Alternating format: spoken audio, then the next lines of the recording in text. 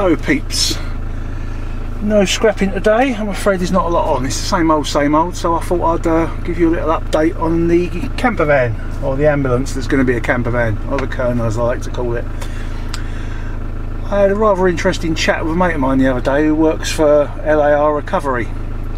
They use the Phoenix system in their recovery trucks, the same system they use in this ambulance.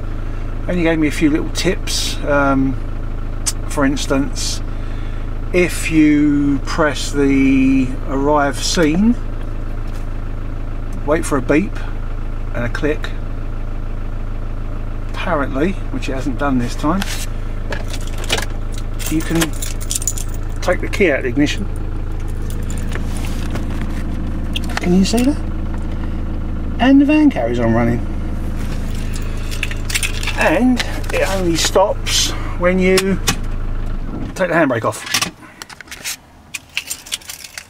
Handy little feature to have, possibly. I don't know, maybe. I thought it was good anyway. But I'm a sad child, so it's really difficult to tell. I'm trying really hard not to get rid of this Phoenix system. Okay, other features I do know. Left light, that turns on the lights on the side of the van, lights on the rear of the van, lights on the right of the van. They're basically alleyway lights, work lights on the outside. You've got your heater, which you turn on from in here, or you can turn it on from in the back. Saloon lights you can turn on from the front here. I'm not sure if you can turn them on from the back. I think they have to be turned on from in here.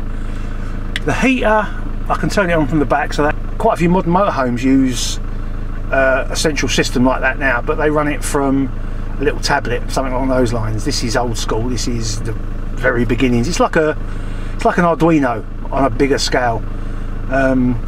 So in the coming weeks, if DVLA ever let me tax the vehicle so I can get it out and use it, I will have a bit more play with it and see what I can do.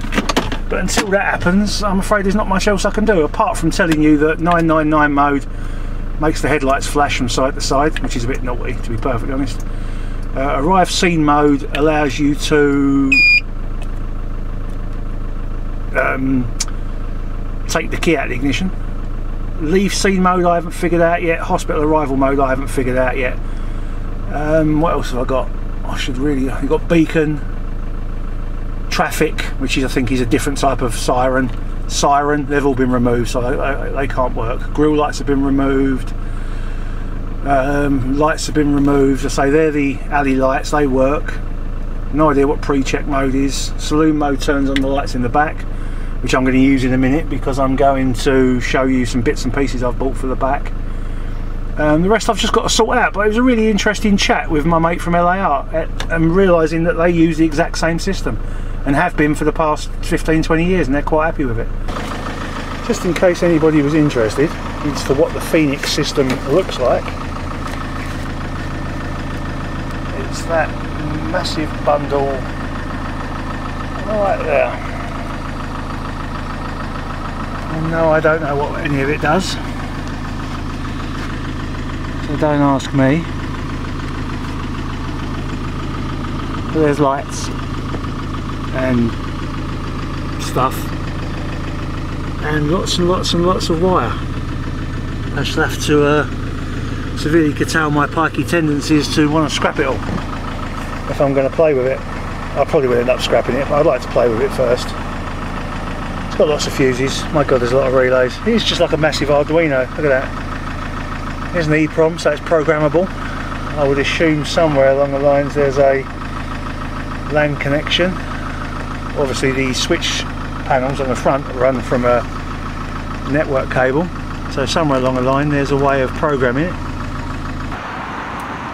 Right, I'm back again peeps. What I've bought from a local company called TLC in Enfield, fairly local anyway. I've bought some Unistrut, although it's not actually called Unistrut, it's called something different on their website. This stuff worked out to, I think it was £13.65 a length. It's the same as Unistrut. I bought loads of bits and pieces of it. I've got some end caps to finish it off. Nuts to go, or bolts to go with the sliding nuts which slide in there. Basically I'm going to have 4 runs running front to back on the roof. These will be where I mount my solar panels off of. And I bought an extra one so I can have some running across sideways so I can have a roof rack at the back. Something along those lines. We'll see. I'm not actually 100% sure how I'm going to do the roof yet. I haven't decided. But TLC, they're on the web. They're only doing click and collect at the moment, but they're cheaper than any other supplier I've found for the Unistrut. Although, as I say, I don't think this is actually proper Unistrut. It's not galvanised, so it needs to be painted, but I would have painted it black anyway, so just to keep in with the colour scheme of the vehicle. So there's that. That's going to be keeping me going for a little bit in my car at the moment. I've got some closed cell phone insulation. Purchased this online. This product requires warming. Okay, lovely. Well, there we go. This is, I think it's 5mm foil backed closed cell foam. This is basically for going inside the doors. I don't think the doors are insulated. I don't know. I've got to take them apart yet and have a look. This all needs rubbing down and covering anyway. I've got to have a look at these contacts that have been painted over to see if I can get the central locking working, because apparently it has got central locking. But I'm not 100% sure on that.